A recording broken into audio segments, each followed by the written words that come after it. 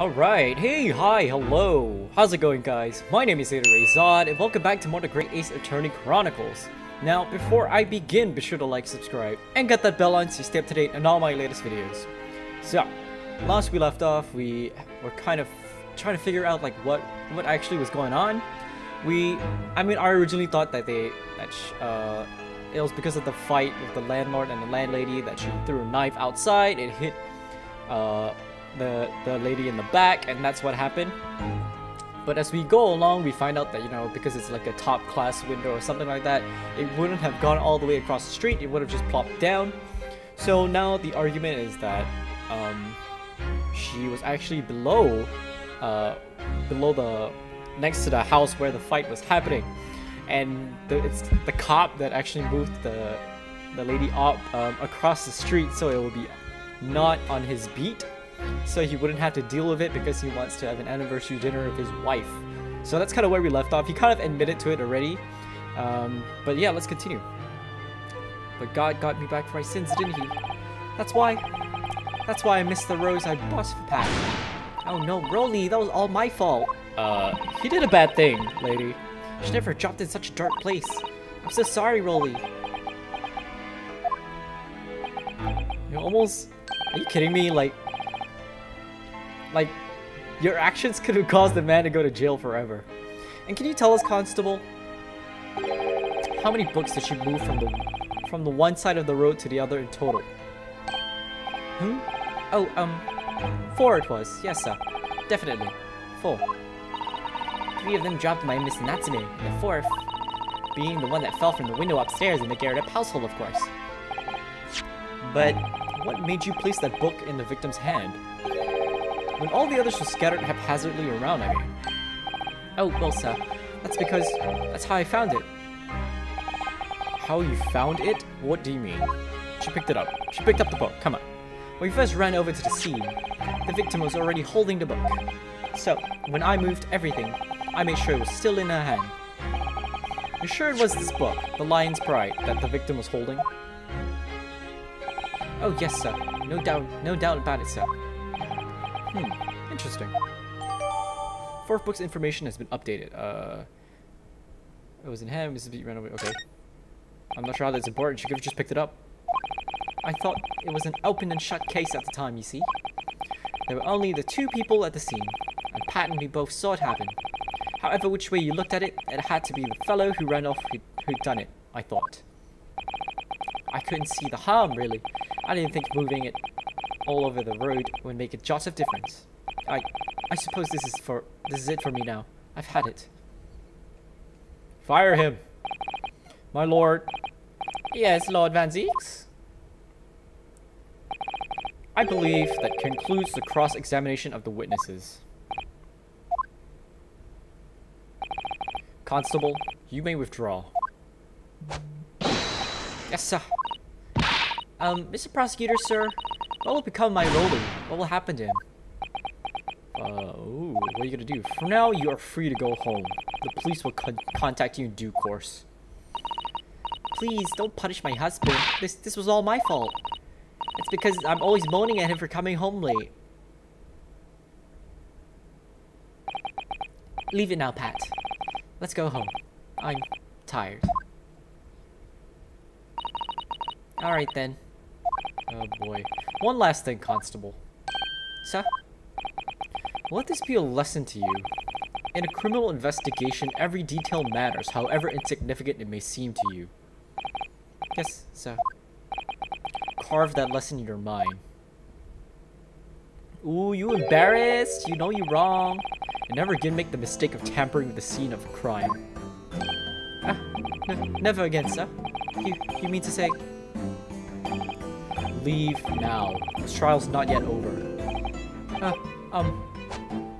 Sir! He's getting away with it? Come on.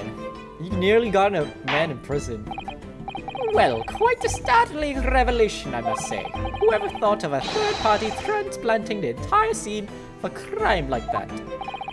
Indeed, my lord. Nevertheless, there are some immutable facts here. Principally, that the accused, Mrs. Soseki Natsume, is the only person who could possibly have committed this crime. No, I disagree. Now that we know the true scene of the incident, there is someone else. Another person who could be responsible for the knife and the victim's back. Forgive me for being presumptuous, but I believe the prosecution is probably well aware of this possibility already. Lord Van Zieks, is this true? Very well. Name the person if you will, and if further investigation is warranted. The prosecution has no objection to the trial continuing. You will name this other person who could have perpetrated the crime. Oh god. It's Joan, isn't it? She threw the knife. The defense would once again like to request a cross-examination of a new witness, my lord. Once again. My assistant made the same request earlier. In order to finally reveal the truth about this case, it's imperative that we cross-examine juror number 4, Mrs. Joan Garrida. Me? Oh dearie me. I mean, you did throw the knife. That request has already been denied. But the situation's very different now. Mrs. Garrida, answer me this. What do you want now, you little toad? At the time of the incident, you were engaged in a violent argument with your husband, Mr. John Garrida. In the course of the argument, a minor house fire was ignited. And, to clear the smoke from the room, your husband opened a window that looks out over Briar Road. Well, what of it? You threw this book at your husband, when he was cornered on his back against the window. Upon striking the pane of the open top-hinge casement window, the book plummeted directly down, finding its way to what we now know to be the true scene of the incident. Yes, and as I said, what of it? During the argument, you were beside yourself with rage. As such, you threw not just books, but anything you could lay your hands on. So, let me ask you one more time, Mrs. Garrida. This knife, the one removed from the victim's back, have you really never laid eyes on it before? Oh, you busted! I admit the truth. I think she's gonna lie, though. I don't recall it. See? She's gonna lie. Seriously? Call John. Am I supposed to remember everything I picked up and threw at my husband? And anyway, the man over there and all that regalia said members of the jury didn't testify, didn't he? Conveniently, yes. Call John. No. I have no recollection of seeing that at all. Juror number 4. Oh, shit. Oh? Oh! Make no mistake, you jurors are not special in any way. You are not immune to the judicial process. If you know something about this knife, madam, let the truth come out. But that's just a common or garden knife. It could have come from anywhere. We have several like that at home. If one went missing. How would you expect me to know? What's that? Joking? What are you saying, please, Mrs. Garrida? Now you listen to me. Oh, I refuse to believe all this nonsense. I couldn't bear the thought that I injured someone. Do you hear? I couldn't bear it. You throw shit at your husband, though. Oh, the poor woman. So, yes, I want evidence. I want to see hard evidence if you're going to insist on this being my fault. You're gonna have to prove to me that I threw that knife if that's what you think. Oh boy, come along now. Chop chop. Do your worst. I looked at the knife though. I didn't really see anything.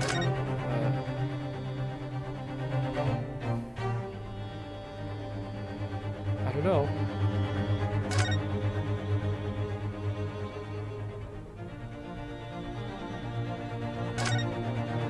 I don't know. The tip is blunted off, but that's it. Otherwise, there's no indication it belongs to anybody. Well, Miss Naruhodo, if I had evidence like that, believe me, I would have thrown it at her already. Then take the stand, juror. Oh. The prosecution does not object to the defense's request to cross-examine this woman.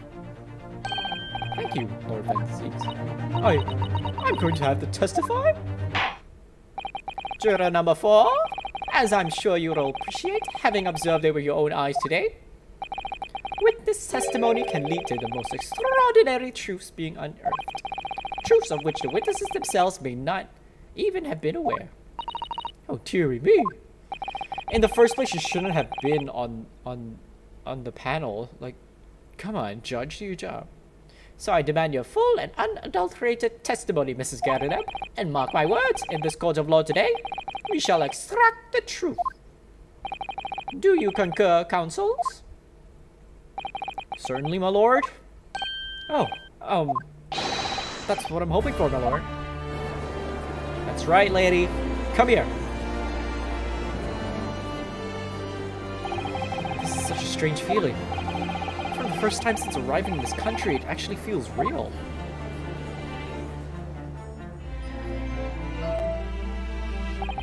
I'm here, in the Old Bailey. I'm a lawyer. Good for you, buddy. Even though you don't have any qualifications. Oh wow, she's still holding a teapot. Priorities, T. Witness, state your name and occupation. Yes, my name is John Garrida. And I'm, I'm a juror, and such like. Sounds like even she doesn't know if she's a housewife or a maid or what anymore. The court has decided your testimony is required in order to clarify matters in this case. Do you understand, madam? Yes, my lord. You will tell the court everything that took place in your household on the evening in question. And I warn you, do not attempt to hide the truth.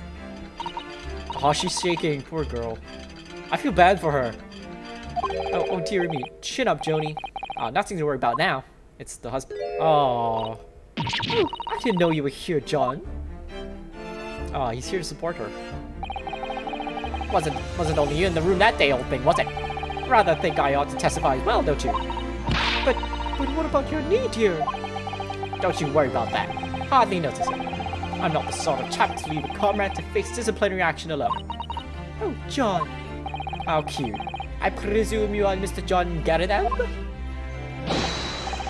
Sir, former second lieutenant of the 3rd Regiment of the 4th Northumberland Fusiliers, sir.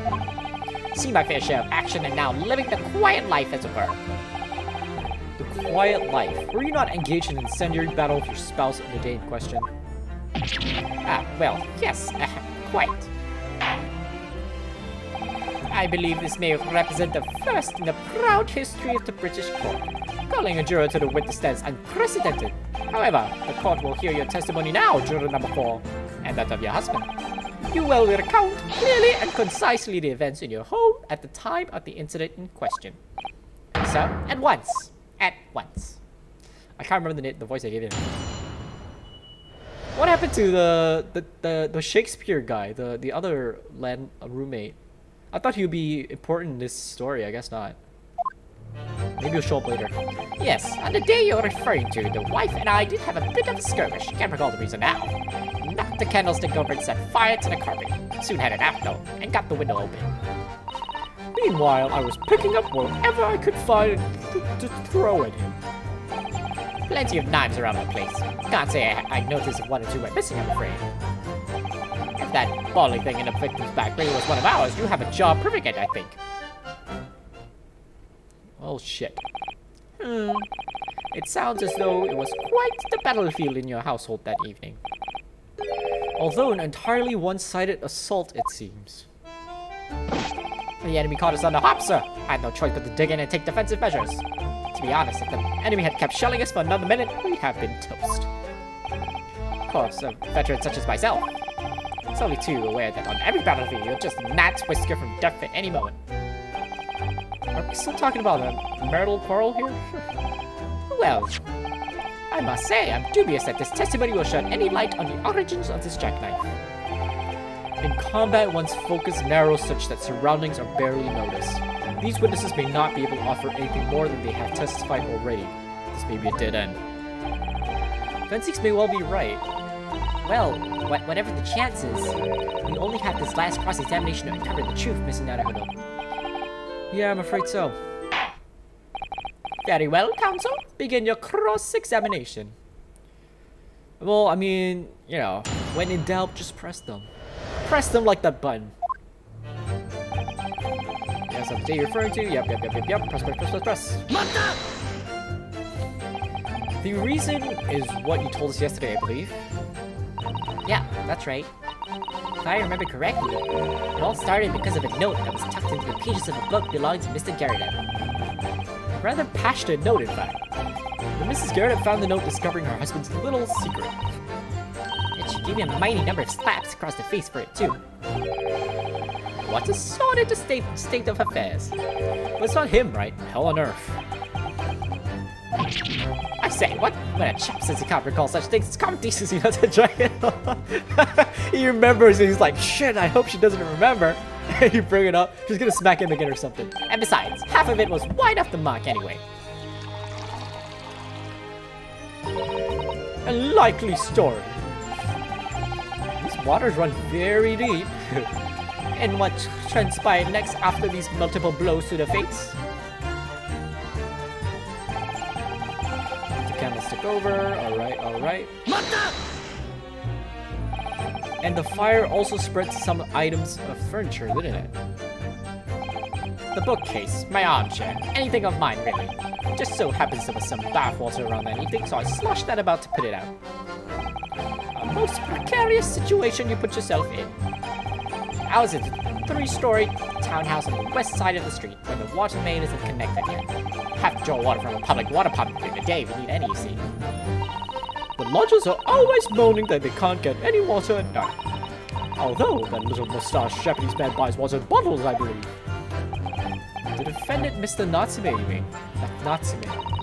Yes, he receives a stipend for his studies, you know, from his home country. Can you imagine being able to brew a pot of tea at all hours? He's obviously very well off. Have you actually seen the state of the man? I believe he uses all his income to buy books. Well, anyway, the point is, I was able to douse the fire with water, fortunately enough. Well, pick up whatever I can find, throw it away. Okay, how do you know? How do you know you didn't show the knife? And even though the room was on fire? As far as I was concerned at the time, it was more important to extinguish my anguish than the flames. When a woman wants to throw, she must throw. Wow, don't throw things at your spouse, come on. It's most certainly not Chuba's decide to take down Mr. Naruhodo. How did she know I was thinking that? So, please cast your mind back and try to remember. Was a knife among the items that you threw at your husband that day? In all honesty, I don't recall. But I feel I must point out that I'm no monster. Let me see. Some bread, a cabbage, garlic, towel, and a sponge. A napkin. Ooh, napkin? You don't like that, sir? Got something to say about that napkin? Do you have something to add, sir? Mr. Garrett, don't shoot. Sorry, I beg your pardon. Did your wife's remark just now bring something to mind? Nothing of any significance, no. Just that the barrage of projectiles the whole thing launched in my direction was somewhat more solid than she implies. Books, bricks, and the fire pockets, I seem to recall.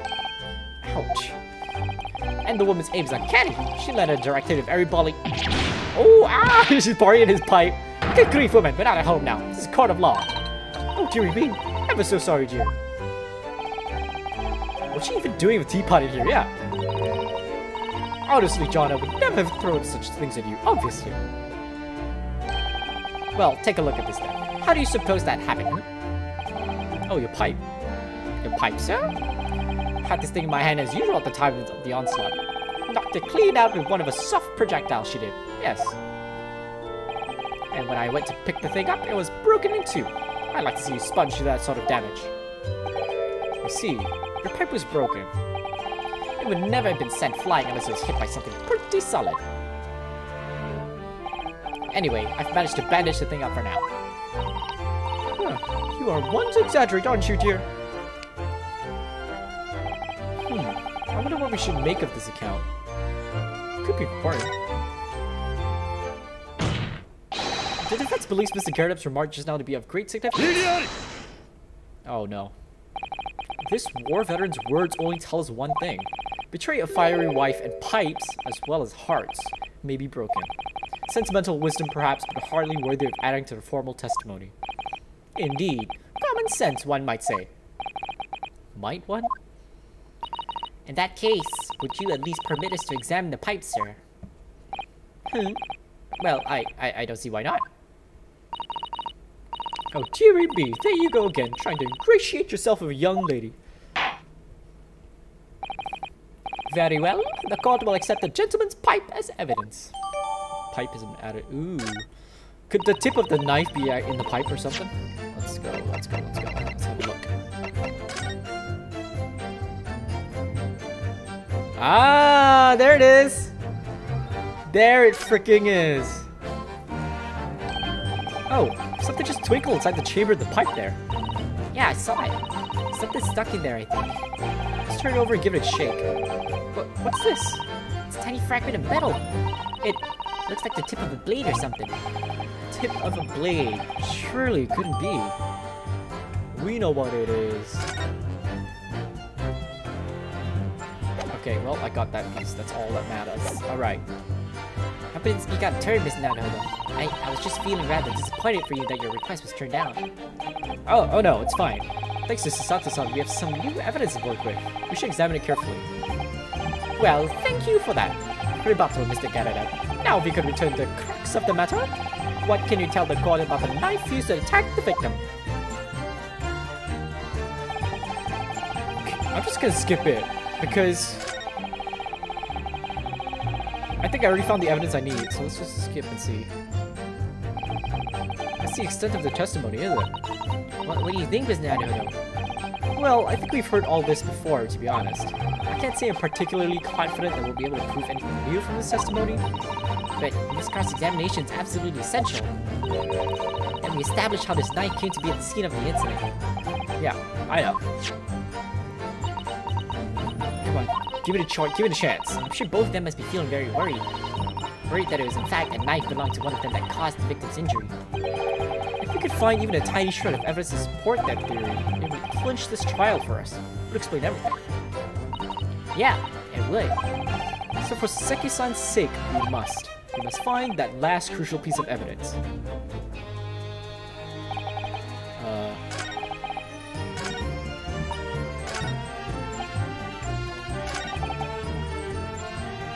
I'll prove it. This.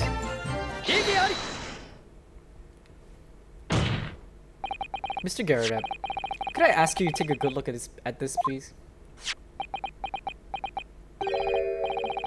You can ask, but I can't see a ball like thing. You can't?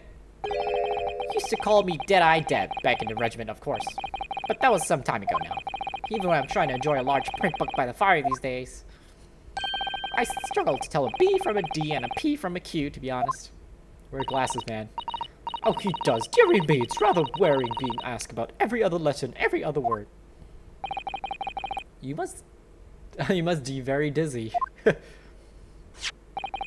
What is that? A tiny scrap of metal? Yeah, almost certainly from the tip of a blade. And what may appear at first to be just a tiny scrap is in fact a crucial piece of evidence. Interesting. And where did the defense come by this evidence? It was lodged in the chamber of Mr. Garradep's pipe. My pipe, you say? By Jove, I wonder how that got there. And what precisely does this fragment of metal signify, Counsel? Are you suggesting that it is in some way related to the matter of the stabbing on Briar Road? Yes, it is. I am. What? When put together with another piece of evidence already in the court record, I believe this tiny fragment of metal will unravel the whole truth of this case, my lord.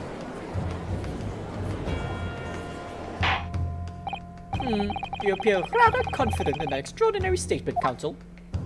Very well then, present the pertinent evidence to the court. What evidence, when paired with this fragment of metal, allegedly reveals the truth of this entire case? Jackknife. This is the knife that was found in the victim's bag. If you look closely, you will see that there is a small piece at the tip of the blade that is missing. A common issue with inferior blades sold at unsavory street markets. Criminals who use them regularly leave the tips lodged in their victim's bones. And what of this particular knife? No doubt its tip had suffered a similar fate, now languishing somewhere near the spine of the victim. No, that's not the case. The tip of this particular knife's blade is the very fragment of metal we discovered in the chamber of Mr. Garrett-up's pipe. Oh, he's so dramatic. Good grief, Lord Van Zieks. I don't believe it. The knife from the crime scene and this fragment of metal are a perfect match. Good golly gosh!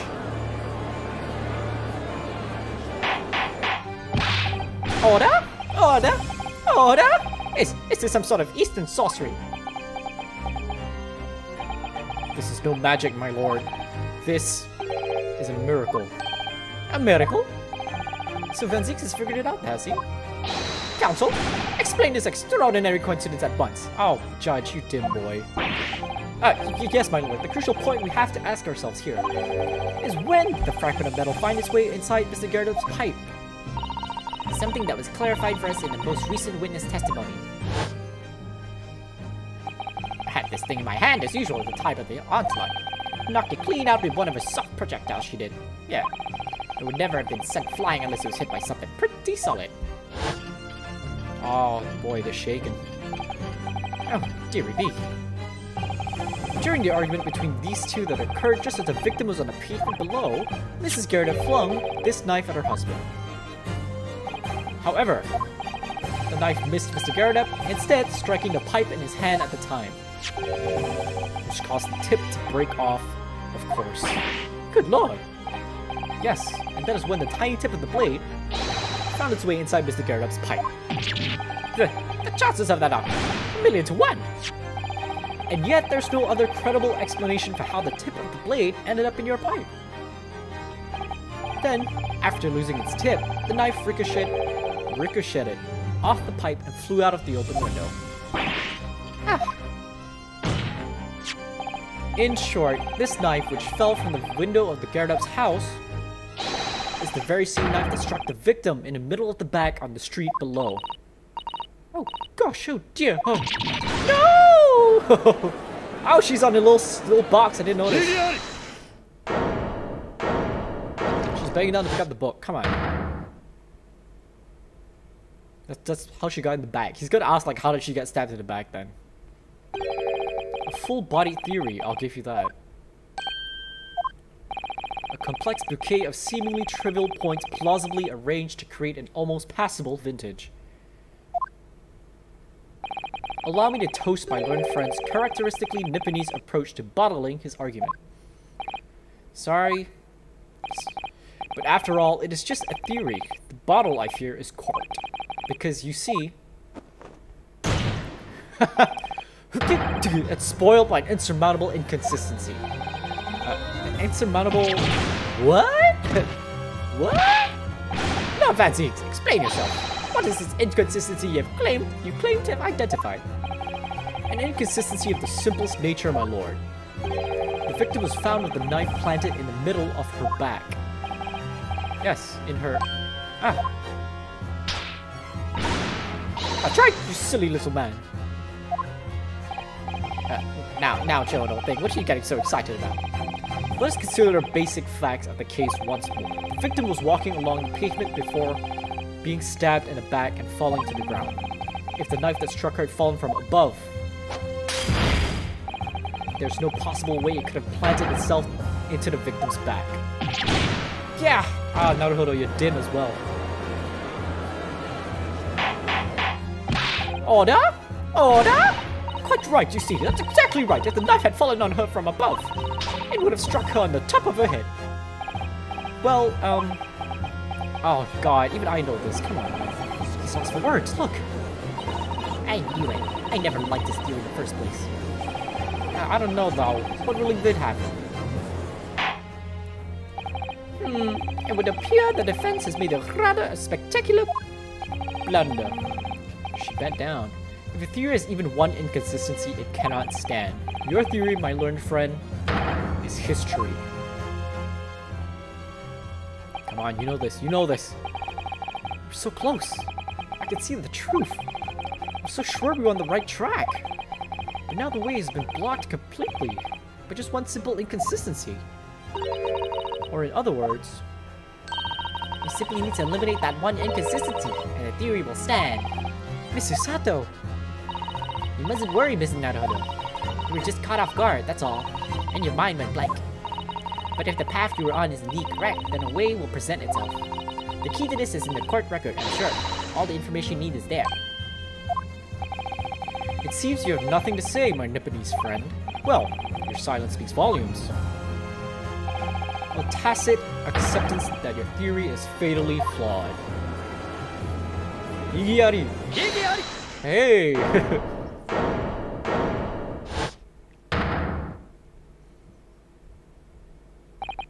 This inconsistency doesn't mean I was on the wrong track. It means that I need to sharpen my mind and dig deeper for the truth. It's a test. Yes. If the knife fell on the victim from above, there's no way that it could have hit her in the middle of her back. Under normal circumstances, that is. Under normal circumstances, that is. What are you implying? Counsel? There is a piece of evidence in the court record that can explain this inconsistency. That can explain how the knife that fell from above could have pierced the victim's back. We already have the answer. Goodness! That's a madness. Surely this must be the last time. Counsel, present the evidence of which you speak. This is the last inconsistency, the final piece in the puzzle. If I can successfully make sense of this, the truth will be laid bare at last. The evidence that explains how falling knife keeping a large victim's back is...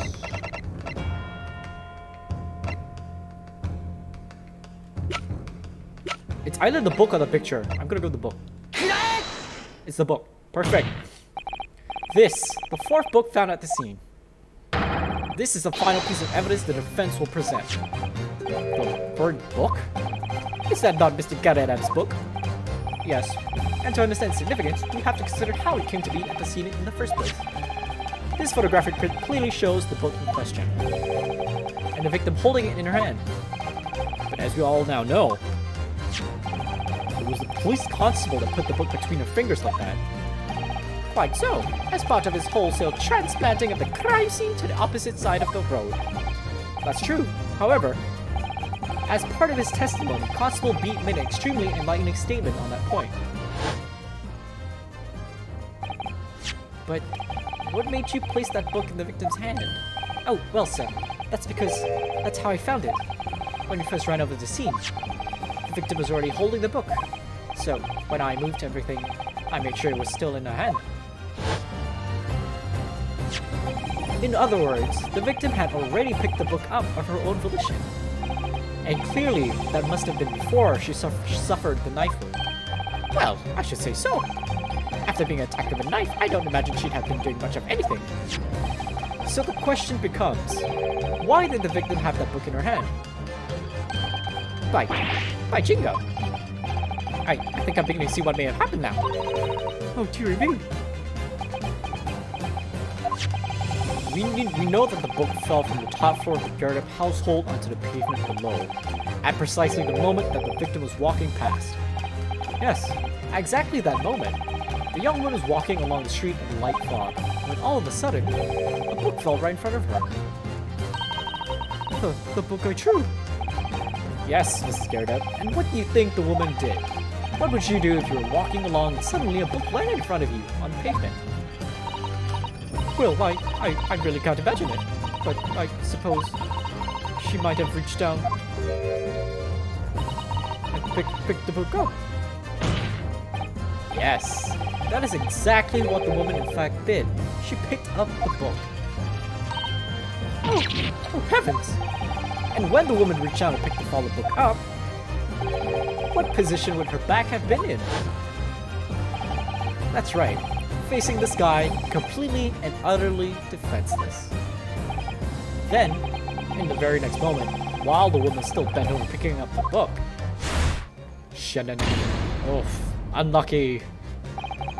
The next object fell from the room above, the jackknife, straight into the middle of her back. And at that same time, walking by chance directly behind Miss Green, was the defendant, Mr. Soseki Natsume. Well, I never. It appeared to Mr. Natsume that the woman simply collapsed on the floor. In the dark and the fog, he didn't see the knife falling on her from above. Oh, from the other direction. The constable and his wife saw no one but the victim and her apparent attacker. So there never was a real culprit to run from the scene in the first place.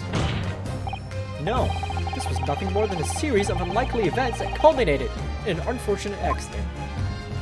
And that is the real truth behind this case. You could say it was a series of unfortunate events.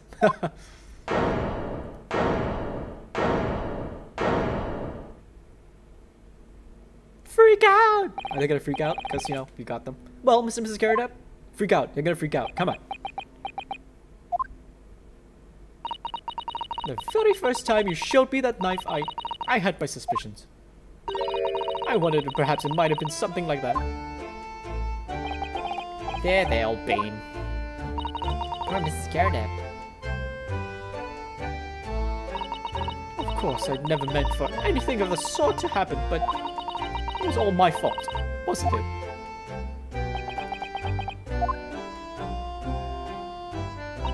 I take full responsibility.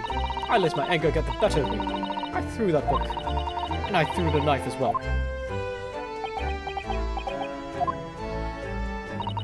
John, dear. It's alright, I know. I'm ever so sorry. Truly. I'm sorry! Oh, she dropped the teapot. Oh, she fainted. Oh, cute.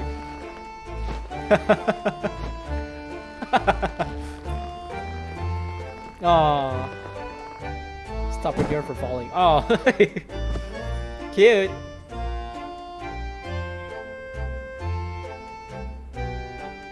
Well, figured it out eventually. It took longer than I expected, honestly. Lord Van Zieks, what news of Mrs. Garrett? She's been taken to the infirmary. It appears that today's events has left her in an especially flustered state. However, I believe she will recover in due course. There's no cause for concern.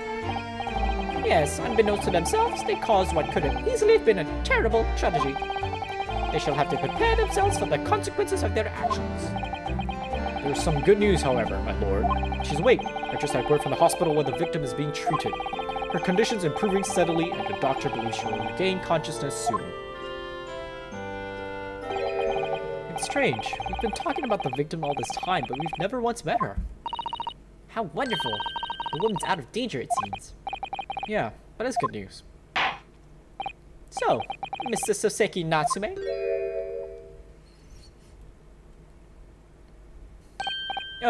Yes. On behalf of my fellow countrymen, I would like to take this opportunity to beg your pardon, sir. You came from your distant eastern homeland to study our great British culture, and have been repaid with immeasurable unkindness. Please accept our heartfelt apologies. Say sorry, Van Zieks. Do it! No, it is me who should be begging your pardon. Oh no, Mr. Natsume. That evening when the young woman just collapsed on the pavement before my eyes, I jumped to the wrong conclusion again in my confusion. What conclusion, sir? I was sure that the woman was dead. Yes, Constable Beat said the same thing, didn't he? He thought she'd been killed too. I suppose she must have looked completely lifeless. It's been about a year since I arrived at Great Britain now, but I still can't get used to life here. I can't relax. I'm sure there are evil spirits here lurking in the fog, like they're haunting me. Poor Soseki-san. His imagination really has got the better of him. Yeah, poor man. So when it happened, I thought the young woman had been taken by the fog spirits. I should never have dropped my books like that and run away. I should have gone for help, for a doctor, for the police. Instead, I've managed to create a rift in the relationship of trust between our two empires. And for that, I'm truly sorry. Hey, Mr. Garrett Up's on the jury now. One could indeed say that some sort of mischievous spirit has been at work here, I think. One that created a chain of unfortunate mishaps. We were befooled by the spirit and led to false conclusions. But thanks to Lord Van Zieks and our young lawyer here from the east, that chain has now been broken and the spirit exorcised. I heartily commend you both. Oh. You didn't do shit, Van Zieks. Now then, ladies and gentlemen of the jury. Yes, my lord. In concluding this trial, I must ask one last time for your decisions regarding the defendant's culpability. Are you ready to present your findings to the court? As the foreman of this jury, I can assure you we've reached a fair and just conclusion. I do declare the truth can be extremely cruel at times. Well, I didn't suspect the woman next to me, that's for sure. Sitting in for the old bee while she's out of action, you know. But I know what her decision would be. Does this mean I'll finally be able to get out of here and start work? Well, it's about time. I say, I have a corker of a story to tell the grandchildren when I get home, won't I? Very well, ladies and gentlemen of the jury, I hereby demand your final decisions. Mr. Foreman.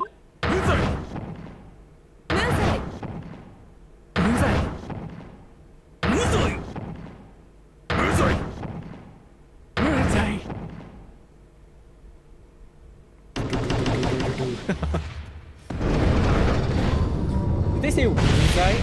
Yuzai? So Yuzai is guilty. Very well, Mr. Soseki Natsume, I hereby pronounce you not guilty. Yay! Why is there fireworks in here? Jesus.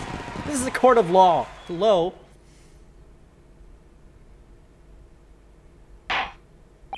And finally, Mr. Natsume. Oh, yes, Lord, sir. You are now a free man once more. It is my hope that you will continue to further your education in British culture. And may you never again be brought before me. Oh, yes, sir, of course. On my life. I swear I'll never set foot in a courtroom again. I'm transported to tears. Thank you, counsels. Court is adjourned. Yay! We did it. Story 4 is done. Onwards to story 5. Honestly, I didn't think it'd take this long because I thought once we finish like cross-examining the officer, it would be like just like 10 minutes or something. But no, it took like almost an hour just to finish that off. Oh, Locum! Wait, you mean me? Of course! Is there another Locum here? Is there even one? Compared to the original Locum student, Mr. Naruhodo Esquire, your name has become rather short, hasn't it? What's wrong with using my actual name? Oh, at last, I'm free! Joyful, joyous, jubilant, jubilation! Heady, hearty, happiness, hurrah! Oh, I am pleased. Mr. Natsume is delighted. Would it be so hard just to say that then? Locum, you did it! You saved me from the brink! Well, what happened to the poor woman was in no way your fault after all. I'm just glad everyone can see that now. No, not that! Lovely, loyal, Locum lawyer! Yes? I mean, as I said before, I've just never got used to life here in Great Britain. Every time I look over my shoulder, I see foreigners. I see towering brick buildings. And from high up windows, I see them looking down at me, laughing. Look at that little hunchback. Oh dear. I'm sure it's all in your head, Mr. Natsume. But today, you Locum lawyer gave my gloom the boot. You stood firm behind that baronial bench before all this babbling British. You battled to the bitter end, laying bare the baffling truth. And when I beheld the blinding fireworks among the beams of the Bailey's roof, I bellowed, "Behold, the best barrister ever born!" Well, that's very flattering. I'm very pleased for you. This has given me a wonderful anecdote to recount to my old friends back in Japan. An anecdote? Is that what's to become of all my hard work? Ah, there you are, my dear fellows. Oh, apologize for keeping you waiting. I rose late this morning. Oh, Mr. Sholmes, what a pleasure to see you. I see I'm here not a moment too soon. A disaster has been averted, I'm glad to say. Oh. The trial shall begin presently, Mr. Naruhodo. I wish you the very best of luck. It's just finished. What? No! Then my haste was in vain? Ugh! It's you, Hairlock Sholmes! Oh, have you met, sir? This is Mr. Natsume, the man you had arrested, Mr. Sholmes. Ah, I see. I failed to recognize you at first. Our previous encounters have taken place in the gloom, either the peak lodgings or the prison cell. I simply couldn't place that curious face in the light. Charming. This is all your fault, Hairlock Sholmes. You're the reason I had to go through this terrible ordeal. I'm going to give you a piece of my mind. My apologies, sir, but I assure you, I have placed you now. You're the fellow who abandoned that poor young lady and ran off, are you not? Oh. Gokuri. Had she been taken to the hospital more urgently, I feel perhaps she would have regained consciousness by now. Oh. Ooh, guilt, but it was unavoidable, I'm sure. You're but human, after all. Anyone would have been shaken by such an experience.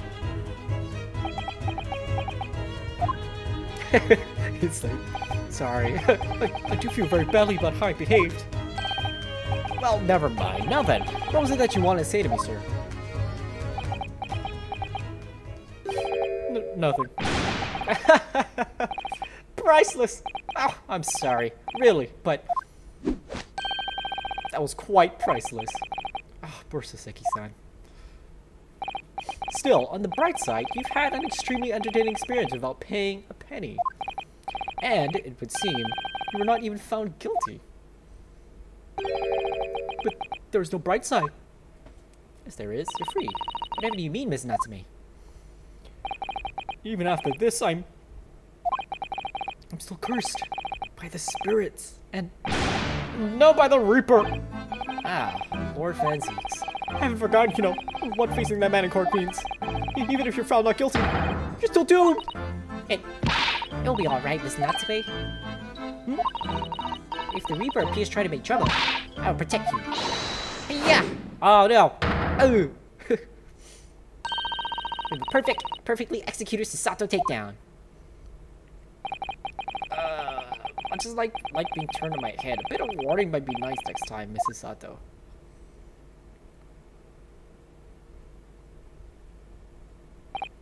So, Mr. Natsume, what do you intend to do now? You mentioned something about recounting your experiences to your friends back in Japan? Oh, that's why he keeps looking behind his back for the spirits.